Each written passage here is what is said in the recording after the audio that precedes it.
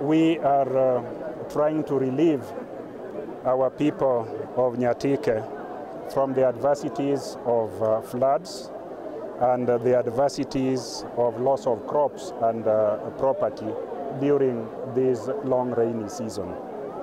We are doing there as a heartful government, as a mindful government and a caring administration. We have the constraints of resources, but we are under duty to intervene whenever our people are negatively affected by incidents like floods and disease.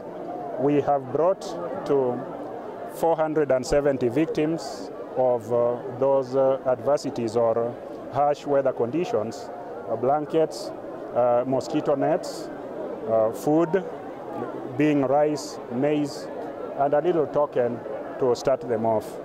We are appealing to our people everywhere in Kenya and specifically in Migori County that floods are incidents.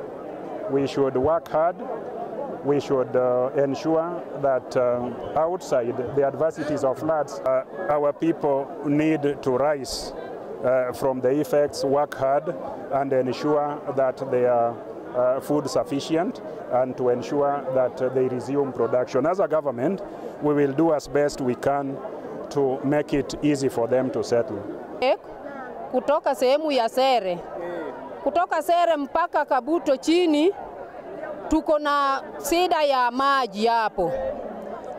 Kwa hiyo nimepiga asanti sana kwa mheshimiwa Bwana Uchila yako ameleta hapa vitu kama chakula, ngano, sukari na vitu vingi. Kwa hiyo nimepiga asanti kabisa. Yenye inaweza tusaidia hawa mama zetu, kwa sababu saa hii wakitoka hapa wanaenda tu mali walikuwa anaishi, na hapo kuna maji. Kama ingekuwa mali pazuri, serikali wangetafuta mali imekauka wajengea hawa watu nyumba, ingekuwa tafadhali. Tangu mwezi wa 3 mpaka saa hizi tana sana wazee na mama wakongwe wamehamia kwa manyumba, wameenda shuleni.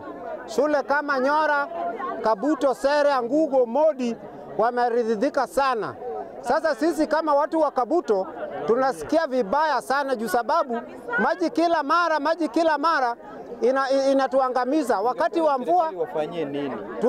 Tulikuwa tunapenda serikali ya national government watuletea madawa, chakula ama sehemu kavu ambao wanaweza fanya nini, wanaweza tuwajengea nyumba ambao watu wanaweza ishi mali kuko haina mafuriko.